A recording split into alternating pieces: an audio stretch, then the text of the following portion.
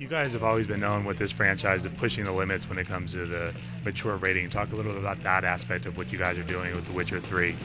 Well, see, mature for us isn't just breasts and swear words. It's a lot more than that. You know, we don't just push it by saying, all right, just get everyone topless. That's not what we're all about.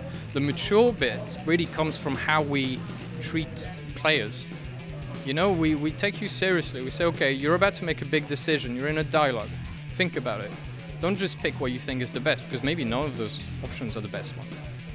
Maybe they're all grey. Maybe nothing good will come out of it, but you have to think. You know, the lesser of two evils, or three or four, depending on the choices. And that's where the mature, you know, side comes from. And in that respect, we've definitely pushed it. Our writing team really works super hard.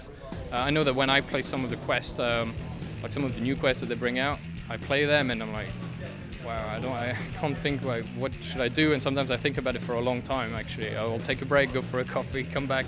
So that's what the mature side is all about, you know, us taking you seriously. How rich was the mythology from the original novels, and how are you guys pushing beyond that as you make new games? Well, it was already quite rich. The writer Sapkowski really did his I mean, I love the games. I love the books. Sorry, I don't know if you've read them, but I love them. They're superb. And then on top of that, our team really worked on adding new creatures and you know, new elements while staying within this Slavic storytelling way of doing things, which is really dark. And it's you know, a lot of the monsters that we have are actually based off real, not real monsters, but real old folk tales, you know, and it's dark stuff, you know. It comes from medieval times, and I love it personally. So we've added a lot to it. Our team worked super hard and did really well. How do you feel this game will connect with people that haven't played the first two, especially with the popularity today of things like Game of Thrones? Well, if you haven't played the first two, it's okay.